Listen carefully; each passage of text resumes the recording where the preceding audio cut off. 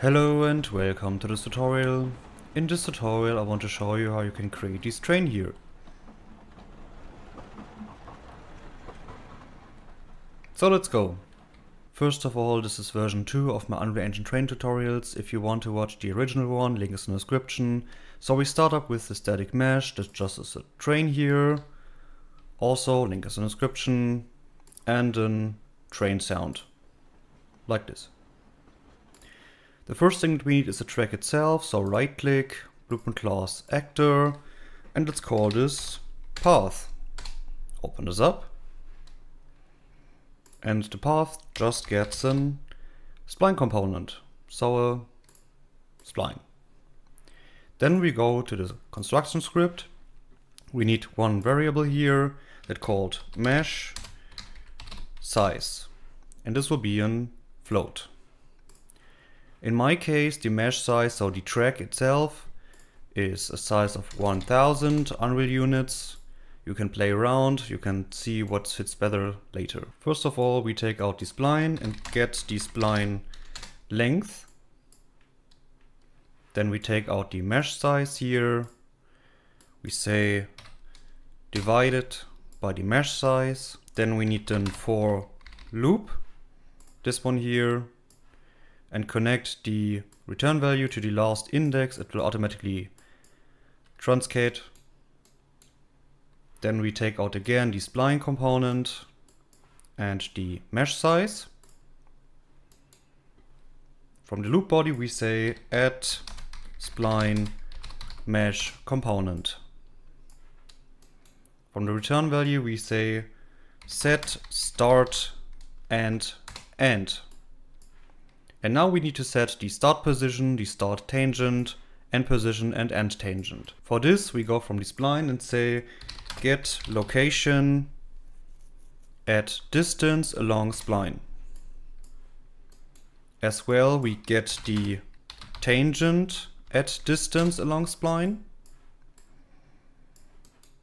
And we just copy and paste this down here. Then we say index, pull it out and say multiply and connect the mesh size.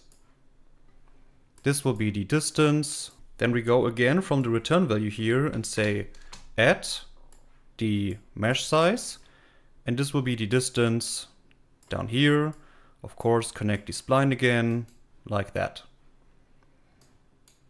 At a tangent we say claim vector size and put the mesh size into the max as well down here for the other tangent, like that. And now we just connect it. So this is the start position, this is the start tangent, this is the end position and the end tangent. Like that.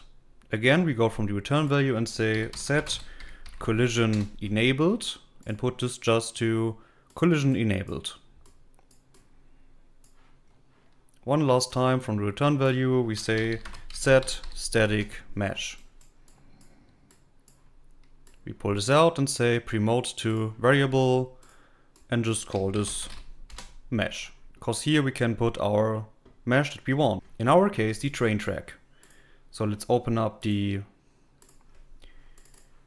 train track. In my case, I have these rails. Of course, link is in the description. We select the rails here, put it right here. If we go to the viewport, you can see that we need to fix something. We go back to the construction script and pull this out a little bit. We say minus, in this case subtract, and put this to -1.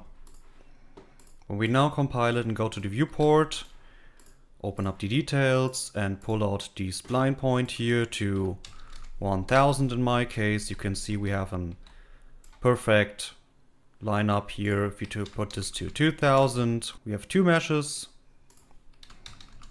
Great. The next step is we need to adjust the spline itself so that it fits the position of the train. So add static mesh, go to the details, select our train here, put it right here, and now we just position the train. If the train has the position that you want, we just copy the location to the spline here, like that. And then we can just delete the static mesh again, like that. Compile and save this. And when we now put the path inside the world, as you can see, we have already a spline component that's rotated. And when we pull out the spline point here, as you can see, it automatically generates the spline here. Let's hold the Alt key so we can create a new spline point to make this curve here, like that. Great. Now we need the train that follows the spline here. For that, we say right click, blueprint class, pawn in this case, and let's call this train underscore blueprint. Open this up. Inside here we need 3 components. The first one will be an static mesh. Of course we select our train in this case, put it right here, and just leave the position, very important. The next part is an audio, this one here. This will be our sound for the train later. And the most important thing in the new version of the train is the floating pawn movement. So we have a real movement of the train. The next part is we need some variables, the active path. This will be in path object reference, like this one. Then a stop variable with a boolean. And the last one will be the speed as a float. Of course, we select the sound here. So go here and put the sound right here.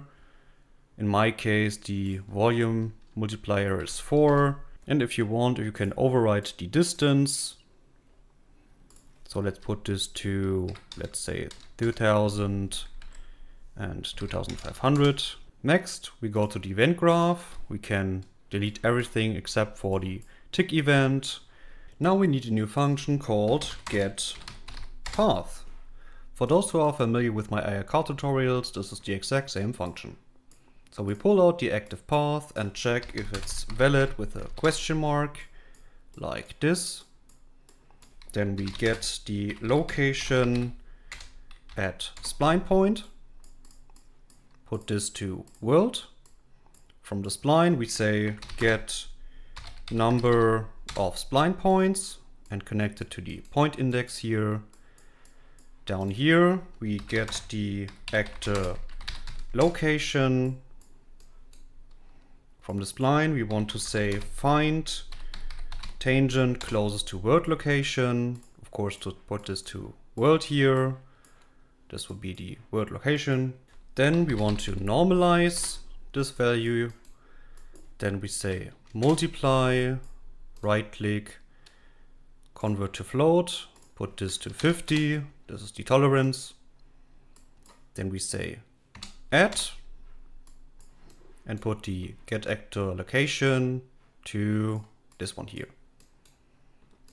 Again, we go from the spline back to here and say find location closest to world location. Put this to world again. This will be the location. And at the end, we go again from the get actor location back to here and say find look at rotation. And this will be the target. Pull this up here and we want to set the actor rotation. Up here, where we get the location at spline point, we say equal and put the get actor location inside here. This is 50 again as the tolerance. From the is valid, we need a branch like that. On false, we want to set the actor rotation. On true, we want to set the stop boolean to true. So what we do here, we check first of all, is our active path valid?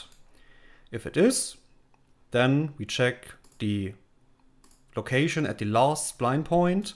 So if the train is at the end of the spline, he will just, on true, stop. If not, he will calculate the rotation, so the steering, you can say, of the train with the function here with the tolerance of 50 and set the actor rotation. Let's go back to our event graph because we need to call the function. So we pull out the stop boolean here as well as the audio. We need a branch to ask. On true, we want to set the volume multiplier to 0. Copy and paste this down here. And I set it to, in my case, 4. Connect the target. And now we want to add movement input. So this is how the train is moving later. For this, we get the actor forward vector as the world direction. And then we pull out the speed and connect it with a scale value. When we open up the details, let's set the speed, for example, to 0.5. You can play around with this value here. And at the end, we just call the get path function. Great, let's see if this works. Compile and save this. Then we just place the train inside the world like that. Then we open up the details and select the active path, our path that we created. When we now hit play, the train follows the track. You can hear the volume.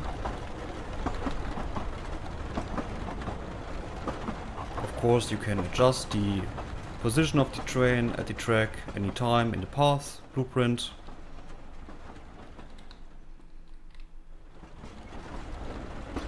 And when it reaches the final spline point, the train stops and the volume stops as well. Great! So I hope you enjoyed the tutorial. If you have any questions, please let me know, and yeah, goodbye.